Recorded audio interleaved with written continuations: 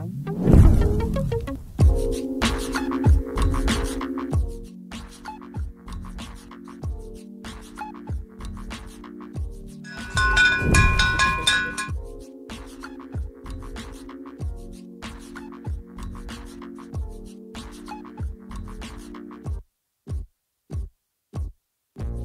guys have any questions about sandwich lease options from yesterday? I do. Okay, let's talk about it. Coach Nick, what you got? So if it had the repairs, let's say we got $15,000 to $20,000 or $25,000 worth of repairs, but it's a good, they're open to lease, but you could do a good sandwich on that technically, but it's got about $15,000 to $20,000 worth of repairs. Yeah. So where do you fit it in on the board over here? Well, I mean, and how does it work into the equation? Yeah. How does it work into an equation is where I'm trying to figure. Okay. All right. So let's assume the property value and all that and the rate of appreciation. We know that. We know fair market rent, and it has $20,000 in repairs. But this is a livable property, right? Right. Yeah. It's just mainly just 20,000 like light repairs, like in updating and stuff like that. Okay. I'll just tell you from my experience on a small end property, like we're talking 100,000, 150,000, somewhere in that neighborhood, that it could be a deal killer. $20,000 is a lot. All right. Normally what I do is I don't really consider repairs a part of the equation. Okay. Other than I may take it into consideration when I calculate my tenant buyer price. And let's say my new tenant buyer price is going to be $113,000. Well, if I know the tenant buyer is going to need to put down money and he's also going to make $20,000 in repairs, is this deal going to work? No. Okay, probably not. Probably don't have rich enough blood there, to be able to afford all of that and qualify for the loan in time, with extra down payment probably even being required by their home loan lender. So that's probably not going to work. But if let's assume the repairs were reasonable, like $5,000, okay, maybe that would work. Maybe the guy's handy and he can actually buy the supplies for $2,500 and he can do the labor for free. Okay, so maybe, okay, now we're talking. But I usually don't actually play it into the equation unless I need to just reduce the tenant buyer's purchase price to help compensate for some of these repairs. Okay? Or that's if you get the seller to accept the acceptable price for the repairs, right? Yes, that's true. Very true. Another thing you could do, I don't like it. Okay. I know someone who likes it a lot. I don't like it, is you could sell it at full value and give them repair credits. Give the tenant buyer a repair credit. Okay. For everything they fix in the property, it reduces the purchase price by X amount of dollars. Okay. That might be a way to incentivize your tenant buyer to go ahead and complete the repairs. Okay. Because you run the risk of doing on these sandwich lease options. Okay. You run the risk of these tenant buyers moving in there and being in their own way. They had great visions of doing the flooring, but now they got a couch sitting on it and they can't. Okay. You know what I'm saying? Right. And so it was just like, well, we'll do it after we buy it. Okay. Well, but that's not going to work. Right. So I don't recommend doing sandwiches on anything but beautiful, pretty houses. And if it's or just real minor repair, like just maybe the guy's going to paint the cabinet or something. Yeah. Paint the garage because it was never, the drywall was never finished or something, stuff like that. Okay. That's fine, but not major 20,000, 30,000 in cosmetics. It's not going to happen, man. And I don't want to be in the middle of that sandwich when it goes bad. Plus, you have to think, will those repairs need to be done before they can qualify for the home loan? Yes, most likely. Because most likely. Sometimes they don't qualify if it's a major thing like air conditioning, roof, or whatever. Most likely, Mateo, you're absolutely right. And then, and if they do qualify, they're going to have the lender's going to require an appraiser to come out, right? So even if the house would qualify for the loan, the appraiser's probably not going to appraise it that high because it still needs all this little cosmetic piddly stuff. Now you got another problem. You see where I'm coming from? So sandwich pretty houses assign away the ones that have hair on them. That's what I think. That's what I think. Anybody else have any comments or questions on that? What do you think about that, Coach Nick? I mean, you're a smart guy. Are you seeing it from a different angle? No, I mean, if it's the only thing is like if it was the only way I would see that working is if you did get it low enough on the cash offer. Like if you're gonna make a cash offer kind of thing and they take that, but you do it in terms of a sandwich and you just find somebody who wants to take that over and do the repairs like a fixed flip who wants to maybe lease it for a couple of months and then cash it out quickly on the flip. But you would have to really know your buyers at that point if they would even want to do something that quick, I would think. I think, honestly, the best solution here is probably not a lease option at all.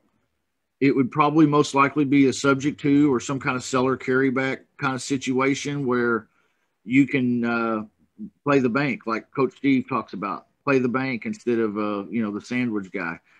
And that way you sell the house at the price that you want, you get the payment you want, and they own the house and the repairs. Yeah, that's a good point. Yeah. So, lease options aren't they're not I guess they're the Cinderella slipper in a sense that they don't fit all the fat girls. They just, just the perfect one, Looking for that right foot. Well, that's the story, right? Some of the sisters, their feet were too fat for that slipper, Yeah. So, I'm not being a misogynist here or whatever they call that. Nothing wrong with fat girls. That's right. You're damn right, Jerry. Not a thing in the world wrong with fat girls. Yes, they need love, and we all need love. We all need love. That's absolutely right. All right, let's get this back on track. I think that just made my Tuesday. Jerry, I'm gonna do like we did in school. I'm gonna write your name on the board. Did they ever do that when you were a kid? You acted up in school and they wrote your name on the board? Just add about 4 checks next to it, and that sounds about right. Yeah, you get a check mark or 2 or 3 or 4 or something like that, and you go to the principal's office or you get detention or something like that. I just got to the point where I was like, hey, just go ahead and put my name up there right away. Yeah.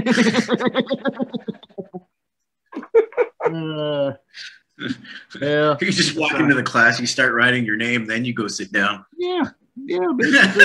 I'll just write my name up there myself. Put a couple checks up there right away because I'm convinced you don't like me. It's awesome. I had that problem. Well, yes, we've all had school woes.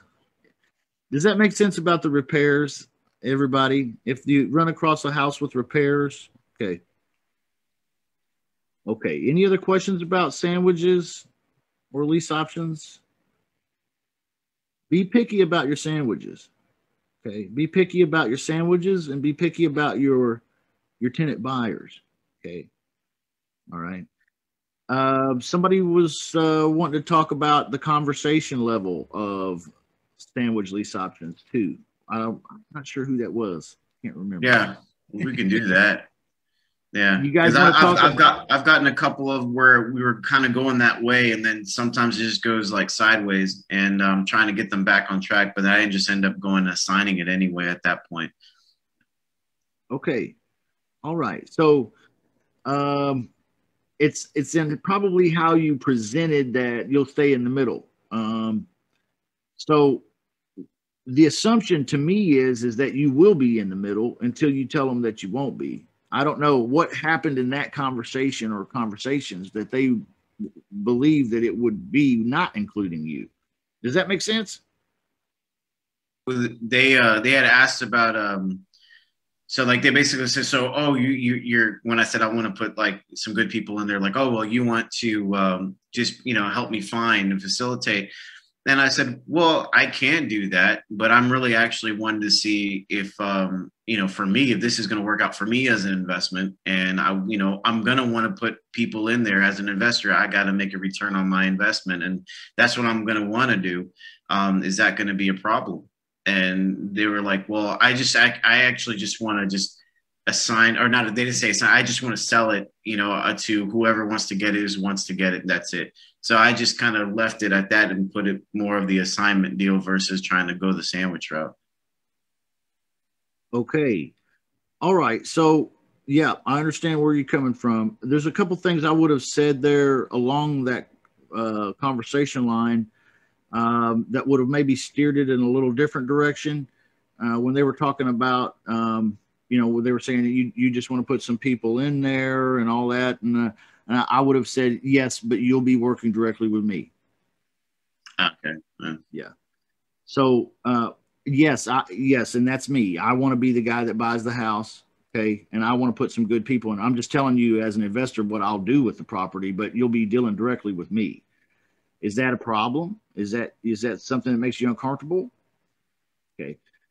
Something like that. All right. So, and the explanation is the same as the assignment lease option. Hey, I'm an investor, like I told you, and here's what I want to do. I want to put some good people in there. I want to make a little money doing it. And, I know this also needs to be a good solution for you. So is this something we can talk about putting together? Okay. All right. So to me, a sandwich is actually easier, like probably 9 times out of 10, if you're inclined to do a sandwich, because they already assume that you're the person because they're talking to you. Okay. And a lot of times, here's what I hear is that from the homeowner is that it makes them feel good to know that I'm there because they like me. Right. So if they don't like you, that's not going to happen. Right.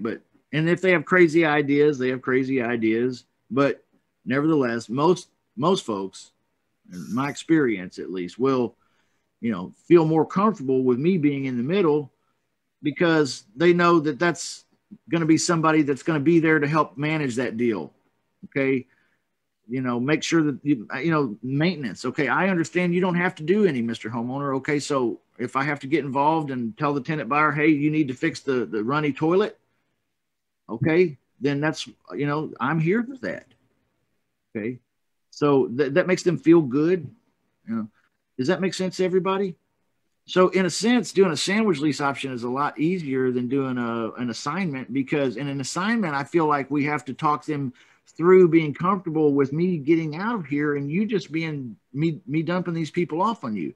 Right. So, Mr. Homeowner, if I put you in the driver's seat, and I'm going to say this no matter what, assignment or sandwich, either way, Mr. Homeowner, if I put you in the driver's seat and I allow you to look at this person that I'm going to put in there, that I want to put in there, if I allow you to look at their background screen and their legal screen and their income and job verifications, and maybe you can get to meet them too when they go look at the property, and you get to approve or disapprove them. Does that make you feel more comfortable? Because I know you're being very flexible with me, and I don't want to put someone in there you're not comfortable with.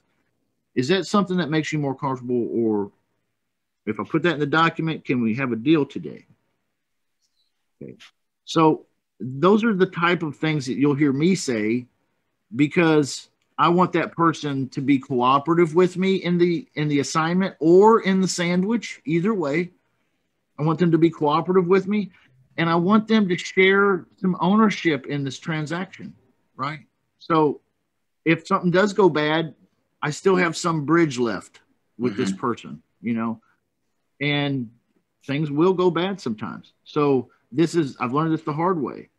You don't do this, you'll regret it later. If something goes bad, you'll regret it, because that guy there, he doesn't really trust you much. He doesn't really know what's going on. He doesn't even like you too good, and you've not kept in contact with him at all.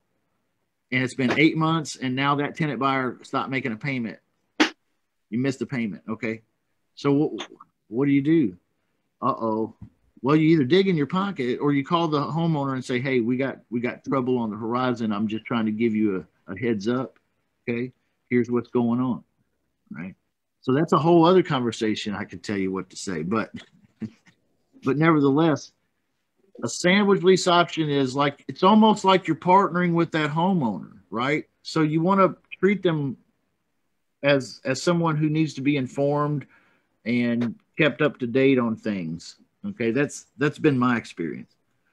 There's probably some coaches out there that would tell you the complete opposite of that. And I've met some students that have had other coaches that taught them to just go out there and sign these up, and they don't teach them any of what I just said at all. And then 8, 9, 10 months later, when that tenant buyer stops making payments and the shit hits the fan, they've said stupid shit like this, okay, to the homeowner. Mr. Homeowner, well, you know, to the question the homeowner always has, well, what happens if they stop making payments? You know, well, Mr. Homeowner, don't worry about that. We'll take care of that. If we have to evict them, we'll evict them, and we'll get somebody else in there, and you won't have to worry about it at all. Okay. All right. Only problem is when the coaches tell their students that, the students don't have any money and they don't have any knowledge to go do an eviction in the 8th or 9th or 10th month or whenever it is that tenant buyer stops making payments. So now they're in a real pickle. They didn't save any of the option fees, so they can't make any payments. They don't have any money for an eviction. Okay, now what do they got to do? They got to call the homeowner and just be like, "Hey, I'm a complete loser. My tenant buyer, he totally is not making the payment this month, and here's the bad news. I'm broke too, and here's more bad news. I can't afford to evict the guy, so I'm just going to assign this deal back over to you and walk away." Okay, that's why if anyone hates lease option investors, that's why. Because that's crazy. And unfortunately, I could name some big time coaches and gurus that teach their students to do that kind of shit. Now, they don't teach them to do that, but they set them up for that ultimate outcome. Okay. What I'm trying to do is teach you to set it up intelligently at the beginning so that your homeowner is more like a partner. Okay. And he understands that, yeah, you're buying this house and I'm working directly with you. And if there's a problem, you and me decided to start this and we're going to see it through. Okay. That kind of thing. You can build that kind of mentality with a homeowner. Sure. And the conversation that you'll end up having if you do that, if the tenant buyer goes bad later on, is, "Hey, Mr. Homeowner, it's Justin. You know, I've called you every month or two for the last 8 months and everything's been going great. I hate to tell you, we got some bad news. The payment didn't come in, and I called them and they said that they didn't have the money this month. And so we're going to need to make a change, Mr. Homeowner. Here's what I recommend us doing." Okay. Or here's what you remember that guy that we put in there, Mr. Homeowner, you and me, we decided. Okay. Because remember, I put him in the driver's seat. So he's going to decide. All right. With me. All right. Anyway, I think I'm boring everybody to death. Everybody turn their cameras off and fall asleep. No. It's actually No, you're doing a important. great job. Keep going. Thank you, sir. Thank Very you, sir. informative. It's actually a good thing that you tell us that, because you know we need to know what it can go wrong, and you probably have some of that happen to you. So I have had it happen more than a couple times. so that's why you should tell us, Yep. like, so we don't have, Yep. we learn on your experience, and we don't have to go. Yep. We may have to go through that experience, but at least we're gonna be ready for. Yeah, let me tell you what I did in my early days. Okay, transparency here. In my early days, I was going out and signing up sandwich lease options because I didn't know how to sign up an assignment lease option. I didn't know. The course I bought for $99 didn't teach me how to do an assignment lease option, only a sandwich. So I was out there swinging for the fences and signing up sandwich after sandwich after sandwich after sandwich. This one didn't have much monthly income or any. This one here had 200. This one had 250. Okay. So it was just a mess. And I quickly became an asset millionaire. You guys remember what that means? Okay. I was well on my way to becoming an equity millionaire. And all of a sudden, the market crashed. And what was it, 2008 or 2009, round about there? A bunch of my tenant buyers stopped making payments. So picture this. Picture this. Picture Mr. Justin sitting down at his desk. And I'd have to do this 2 or 3 times a month now. I get my checkbook out, get my pen out, get my pad of paper out with all my mortgage information for all these deals. Because remember, I'm paying the mortgage company directly. Remember, that's one of the rules. So I get my pad out with all that info, and I start writing checks. And I'm like, there's $1,200. Here's another one for $1,350. Here's a second mortgage for $125. Here's another one for $1,400. Here's another one for $1,600. Here's another one for $750. Here's another one for $850. Calculate it all up. $10,000. It's painful. It's painful just hearing that. Horribly painful, dude. $10,000 I was paying out that I hadn't collected. It was roughly $10,000. Yeah, because I was stupidly throwing sandwiches together out of everything. Okay. So necessity came that way. But because necessity came that way, I got to thinking, how do I get out of these deals that aren't paying me? And I thought about it, and I thought about it, and I talked to people about it, and nobody had any ideas, and I thought about it. Finally, it dawned on me I could assign this deal back to the tenant buyer that's defaulting on the loan or on the deal.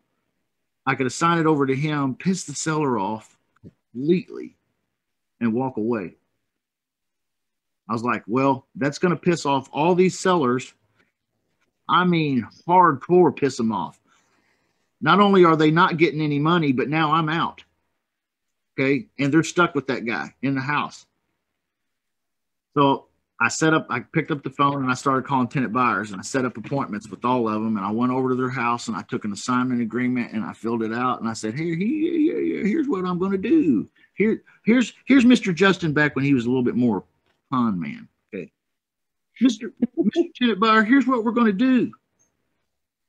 You know, you've been doing good, and I know you're in a little trouble right now, but I believe in you. And I like you. And there's no reason for me to even be in the middle of this anymore. So here's what I'm going to do. I'm going to put you directly with the man that owns this property. His name's on the deed. Of course, you understood all that when we did this, right? So, but, you know, he's the man on the deed. So let me go ahead and just assign this over to you, give you his contact information, and then bid you the best of luck. Does that sound like something we could do today? Would that be better if I put you one step closer to home ownership here by doing this? Yeah. I said, not only that, but look at all this equity I'm not going to stick around for. So you're going to get a better deal. You're going to save money. Okay. Every one of them said yes.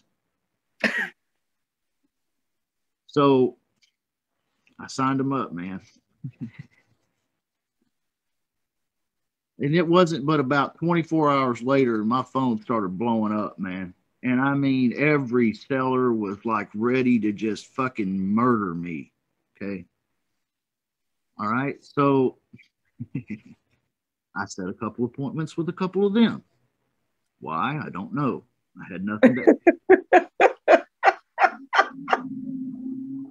And I went out to their house, met them out at the property that they were doing the deal with me for, met them in the driveway. You brought a gun with you or something? No, I guess I just brought my big brass balls. I don't know. Because I had nothing to offer.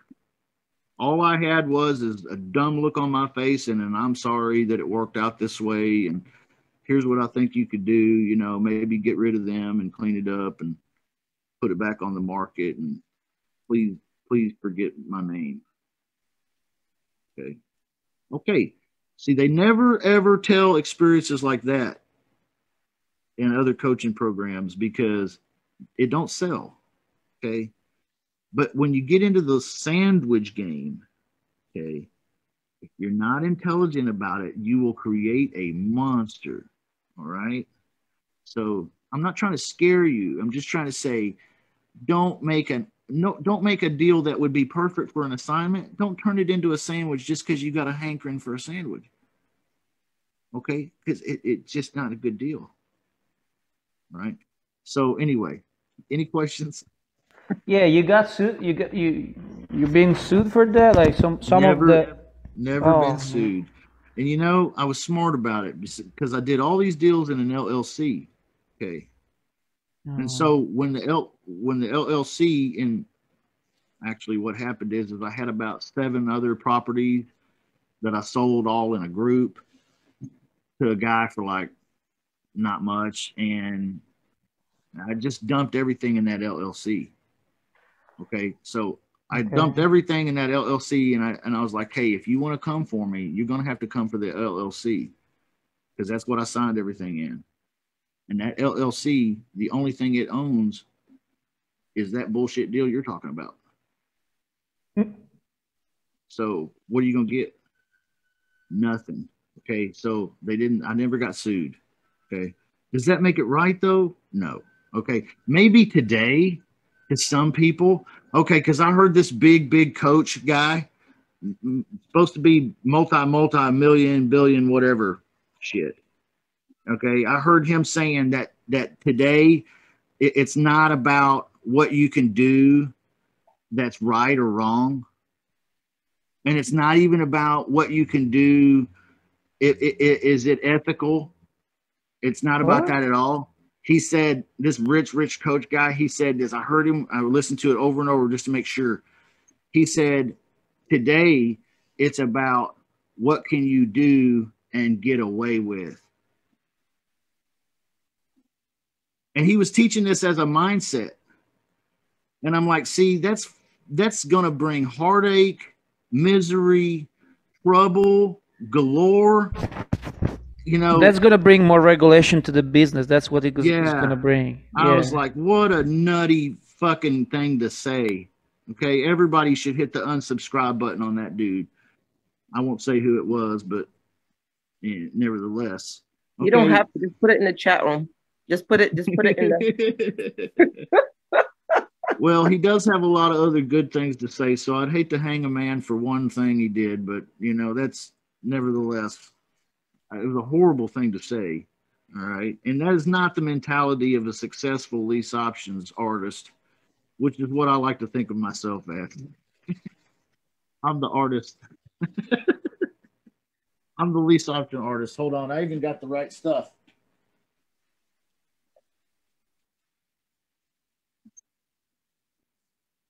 Just in case I want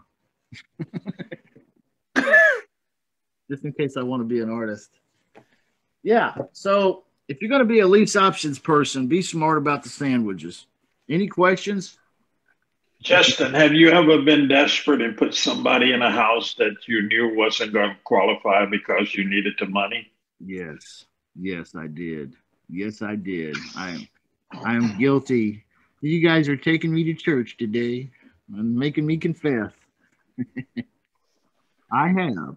And it has never, it worked out just exactly as you would think it would.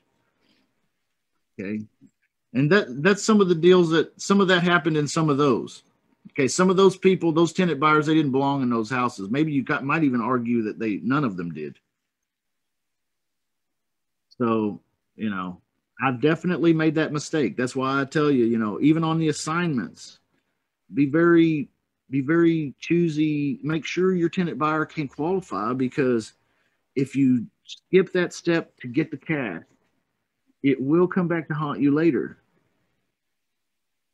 Because that, even though you walked away and you're not legally responsible, your phone will still ring when that seller has a problem with that tenant buyer.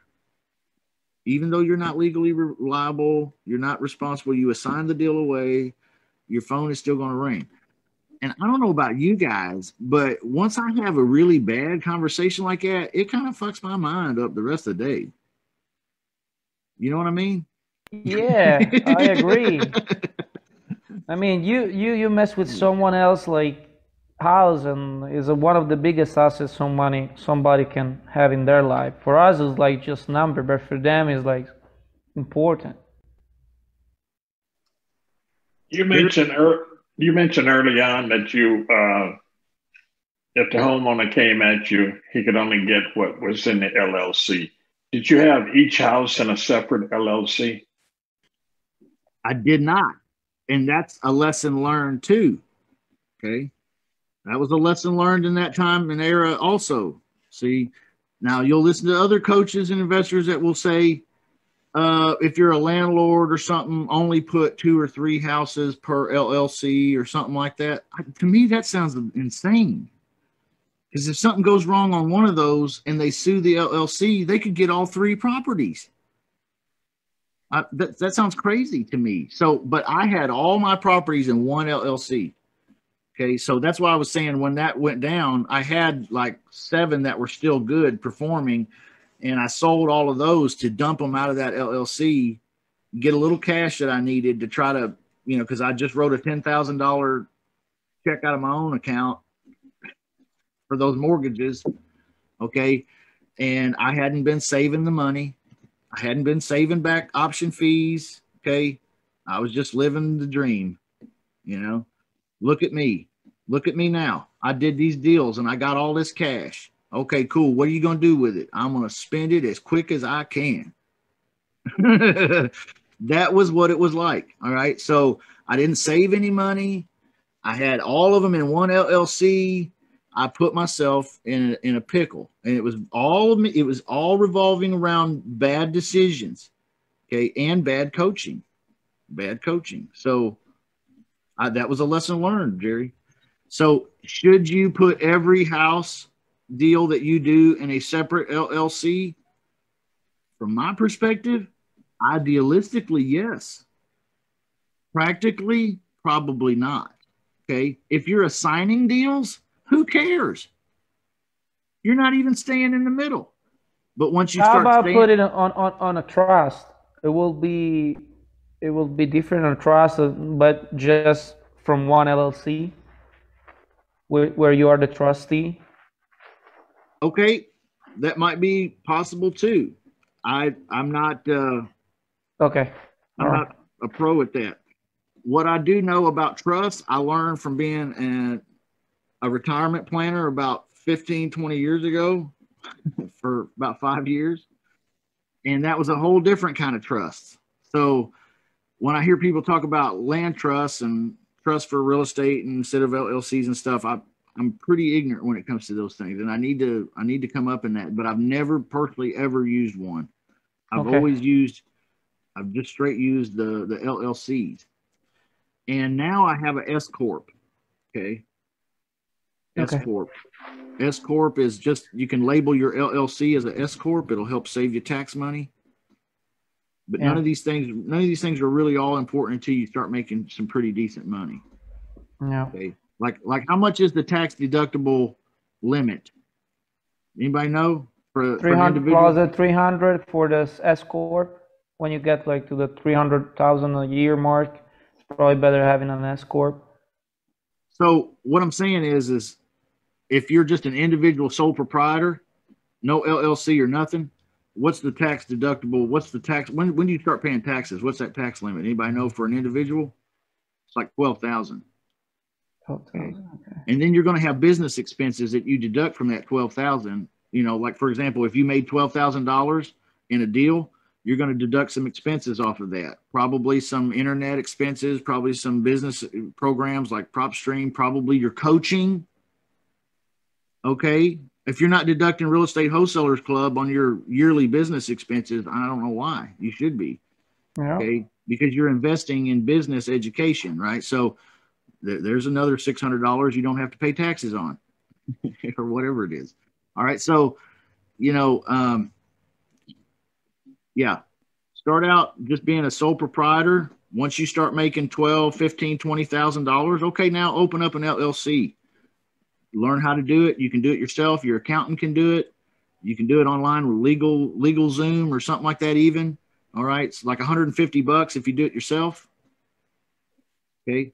And then you can open up LLCs as often as you want, if you want. Okay. But you don't need to if you're mostly in the assignment game. Okay. Does that make sense, everybody? I know business structure is not something we talk about much either, but does anybody have questions on that? I'll try to help you if I can. I'm not a business structure expert either, but I can tell you what I know from my experience.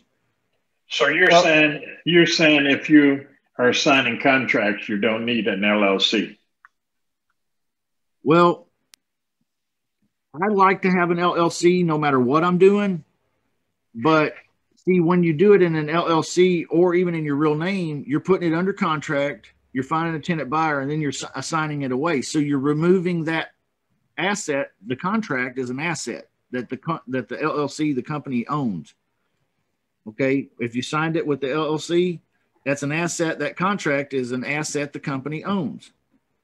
Now, if you assign it to a tenant buyer, you sell the asset. Now, the company owns cash, not the asset. Does that make sense? So there you create some kind of a tax liability at some point when you start making cash.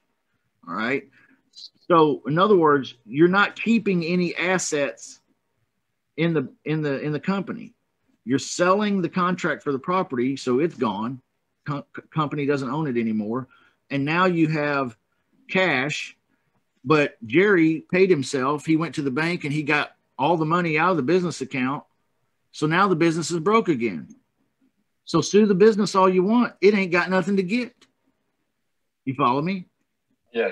And that's the assignment game. In and out, in and out, in and out, like that. In the company, out the company. All right. So you could do that in your own name. You could do that in an LLC. Where it becomes really important to have LLCs is when you're in the sandwich game or in the landlord game or in a fix and flip game. Okay. Something that's a little more heavy or more keeping you involved. Okay. If you're going to stay involved, get protected with an LLC. If you're not going to stay involved, it doesn't much matter, really, does it? Because you're going to be gone. And there's no legal tie to you anymore once you assign a deal away. So does that make sense? I know it's a long, drawn-out explanation, but... Yeah, it does make sense. So have you ever had a problem with your silent partner, Uncle Sam? Oh, definitely. And I do to this day. Yep. So you have a problem with Uncle Sam? Yep. Yep. Yep. Every day. Every day. And let me just tell you this. Keep out a piece of every deal you make. Oh, yeah. For the tax man. Right? Okay. Now, the tax issues I have with Uncle Sam go all the way back to 2009. Okay. Can you think why? You already know why. Because I already said back when I was doing all that business, I was spending all the cash and I was living the dream. And when it all started coming to a problem, I had no resources for it. Okay.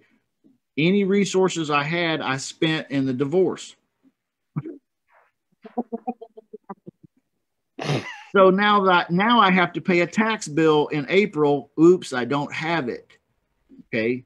Now I have tax problems. See, so, and I made a lot of money.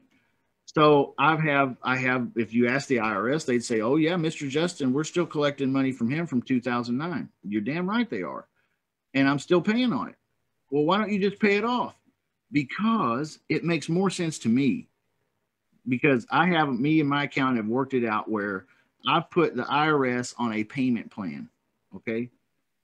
That's it. Put them on a payment plan. Why give them all this cash when I can just give them a little bit and keep them off my back? Okay. So my point is it's a real easy, slippery slope as a business owner to slip into these issues if you're not managing your money right. Okay. Yep. So don't take my former example, take my current example and take money out and be prepared to write a tax check. All right. And get a good accountant that can do deductions for you and all that for all the business expenses you've had through the year. But make sure you do that, because if you don't, they will follow you around, and they probably will anyway. But they will follow you around as a business owner until the day you die. Okay. The tax man, when you file for a new LLC in your state and then you open up a federal employee identification number, EIN number, that puts you on their radar and they know now you're a small businessman and we're looking at you. Okay. We're watching you. So they'll be watching you for the rest of your life because you don't want to work a job. Might be something funny about this person. Are they laundering money? What are they doing? Are they living in a big house and claiming they don't make no money? Uh-oh. Okay, you follow me? I'll tell you this another gold nugget, and maybe this is boring to you, but the federal government is a cake to work with. The IRS is a piece of cake to work with. Do not expect the same treatment from your state government. Your state government will show you no mercy. The IRS will at least work with you a little bit. All right. So whatever you do, don't forget about the state taxes too. All right. Now, I know all this sounds real complicated and maybe even a little discouraging if you're new, but let me tell you something. The money is worth it. Making money is worth paying the tax bill for it. They provide sidewalks for you to walk on. They provide roads for you to drive on. They provide military jets in the sky to keep people from bombing us at night. All right. They provide poor education for public education schools. Okay, but at least it's something. All right. So they do, your silent partner does provide you the opportunity to make the money and you have to pay him. That's just the life that we live. All right. So make sure you pay both him and the state because the state will be ruthless. The state will show no mercy. Have you read the book like Profit First? I don't think I have, Mateo. Well, that's basically pretty easy. So it basically tells you to say like to divide whatever money you make as a small business owner, take the 50% for you, have like when you start 15% for your business for your taxes at the end of the year, and the rest invested back on the business and take like a little percentage for the business profit. So basically, if you get $10,000, $5,000, you get it for yourself. $3,300, you leave it on the for the taxes. A couple $100, you leave it for your profit, and then the rest is for taxes. Yeah, that's a good plan. My accountant made it more simple for me and said it like this. When you make money, take a third of it and put it in the bank for taxes and stuff like that. Okay. That will work too. Take another third and reinvest it back into your business structure. Then take a third and spend it on your living. Ooh. You mean I gotta live on a third of what I make or a half? Half is okay too, I found, Mateo, after deductions and all that. So I like your plan. If you can live on half of what you make, that's the smart way of doing it. And that's a business that will continue to grow. It has money to fund its marketing and to grow in marketing. It has money to do deals and put down earnest money. It has money to do other things. Okay. It's a business that's primed and ready to grow. It has resources. If you rob the business of everything, then it has nothing, and you spend it all. You spent it all. You start at zero again. Yep. Okay. And that's been the story of my life. Okay. Not anymore, though.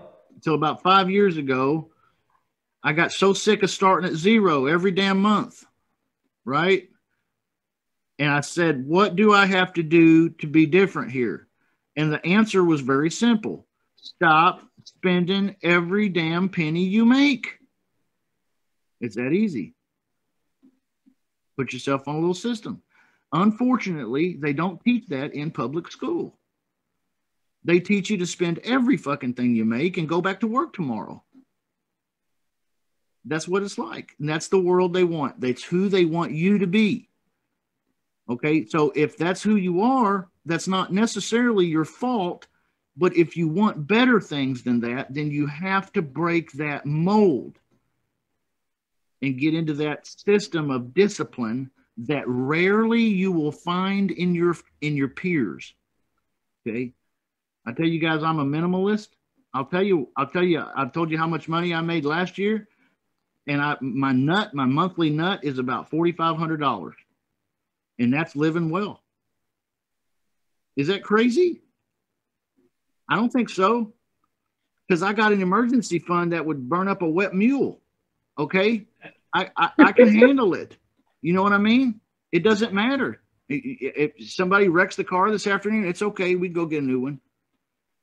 But how is it that way? Because I stopped spending it all on stuff. You ever had a paycheck come in and you spent it all, and then you were thinking about what you bought with it and you couldn't even fucking remember it all? Yeah. Because you bought a bunch of shit you didn't even need. It happens. It's a human thing.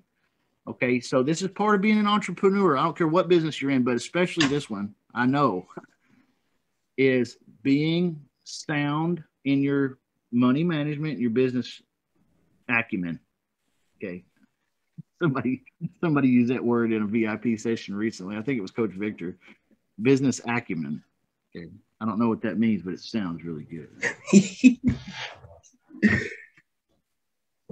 All right, guys. Sorry if I lectured you today. I didn't mean to. I meant to actually break down another deal, but I'm glad we kind of got into some of the nuts and bolts of this. And I don't mind sharing some bad experiences I've had, because that's really how I learned how to do it better. And I don't want you guys to go through the same thing. The worst thing that would be for me is if one of you went out this week and contracted one of these lease option sandwich deals, put a tenant buyer in there, and then 6 months down the road, you call me up and say, hey, man, what do I do? Because all that just happened. Oh, boy. Okay. It's good to go behind the scenes once in a while. Yeah, I think so too, Jerry. Thank you for saying that. You make me feel better. Yeah. Because everybody tell you about all of the great experiences with real estate, but not many people will go behind and say, yes, I've had this problem. I had this problem. Exactly. And that's where as students you learn from other people's mistakes. I think so too. It's one thing to be able to do the sandwich business, to know how it works, but then it's another thing altogether to make it work properly. And you can't make it work properly if you don't follow those rules we went through, but also to understand what could go wrong here. If you don't dot the I's and cross the T's, a lot could go wrong in a sandwich. Okay. I think we learned last night too. You know, sandwich lease options is just it's just a strategy on the board, on the deal tree, the strategy tree. It's just another one. Last night we took the same deal, broke it down with owner finance, subject to, and made like another $200,000 out of it. Okay. So, you know, again, it's just a tool in the bag. So don't try to make your 10 millimeter wrench fit every bolt, because it won't. I know you guys get that. I don't mean to beat a dead horse, but I want to see it successful. So, you know, be choosy about sandwiches. Be choosy. You know, when you go to a sandwich shop, you don't just say, give me what you want me to have. You're choosy about it. So the same way here, just be choosy. Any other questions or anything, guys? I love you today. Thank you for being here. We've had a decent group for Tuesday. Hervik and Jerry, Alan, Corey, Mateo, Sandra, Aaron, Jason was here. Any of you, can I help you all in any way whatsoever today? Anything I can maybe help with? Okay. All right. Oh, that's good, Justin. We appreciate these stories because it keeps, I feel like I can relate to you more when you pull that back, you know? Mm-hmm. Like I agree with what Jerry was saying. Yeah. Well, I really appreciate you saying that. Yeah, Justin, we appreciate it, man, because that's what like drew me in even to join this group, you know, a few months ago, man. It was watching some of your videos from afar, and just it was something real that you had in you, you know. So I was like, yeah, man, I got to deal with the people in that group and Justin. So here we are. Thank you. Appreciate you, bro. Thank you, sir. And Justin, I have been in the car industry on several car lots for many years and went through a divorce. Okay. And Uncle Sam and we're on first name basis. So I know what you're talking about. Yeah. Being an entrepreneur, being in business over a period of time, you run into situations, you know? Yeah. Yeah. You're not gonna escape the tax guy. That's the fact. And what you'll do eventually, you know, Jerry's probably done this. You'll get an accountant that you trust, and you'll send him a little bit of cash here and there. And when you get a letter, and you will eventually, everyone will get a letter from the IRS, and it says you owe this amount of money, and you better pay it by this date next month, or we're going to levy this, and we're going to take that, and we're going to do this. And it might even be we go to your bank account and rip all the cash out of it and leave you fucking penniless. And that's exactly what they plan to do. But when you get a letter like that, you'll just send it to your accountant, and he'll say, okay, let me work on this. I'll work on this and get back to you. Okay, good. See, I have an accountant that worked for the IRS for 32 years. Okay. Now he's my accountant. So he is he is worth his weight in gold. All right. Now I wish everybody could have an accountant like that, but a lot of them are good. Okay. So they know how to work with the IRS and the state, and they'll tell you the same thing. The state, you're just going to have to pay. You ain't going to work no fucking payment plan out with them. They will go to your bank account and take all the money out. Have you ever had that happen, Jerry? No, I never had that to happen. I never had that happen either, but I got close. I moved to Florida 3 years ago, and I had sold my car dealership.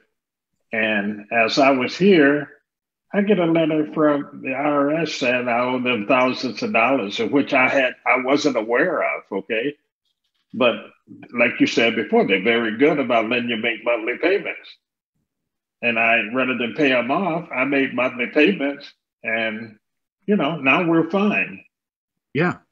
I don't mind making the payments if they don't mind leaving me alone. Right. You know, and that's the deal we have right now. I'll make you a payment, you leave me alone, and we'll both be happy. And they want me to review every 2 years. I've been doing it a while. So every 2 years, I got to go financially undress. I did it earlier this year, financially undress in front of the IRS and say, hey, look up my butt and check my armpits.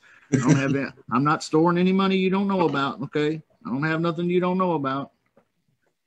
You know, that's the life of an entrepreneur. So get used to it, especially if you get in once you do get in hot water with the IRS or the state. So it's unpleasant, but it helps to have a good accountant. My accountant has told me this, and this is who you need to look for. So mark this, put this away in your brain archive, put it in the back of your brain. And when you need an accountant, I want you to remember these words. I'm hypnotizing you right now. You will remember the words that I'm speaking. You want an accountant that will say these words to you. I will do your taxes in such a way that you will pay $1 more than what will keep you out of prison. I will have you pay them $1 more than prison. Okay, good. That's what I want. Because I know I'm going to have to talk to them anyway. I'm going to have to pay them anyway. I'm going to have to fiddle fart around with them anyway for the rest of my life. So I might as well just pay them the least amount and stay out of prison and keep them off my back. And that's what working in the United States as an entrepreneur, unfortunately, a small businessman, is like. Now, what worries me is when the federal government comes out like they did 2 weeks ago and announces the Biden administration is prompting the IRS to investigate the small business owners of America, and we're targeting LLCs and nonprofit organizations. Ooh, boy, I get nervous. Don't target me. Don't target me. I'm already talking to you. I'm already working it out with you. Don't target me. I can't make them or not make them. It will be what it will be. And at the end of the day, I will pay whatever I have to pay to keep my ass from going to prison. And that's just how life works here. The land of the free and the home of the brave. Welcome to America. All right? I love the United States of America, but there's some things that could be better. That's all I'll say.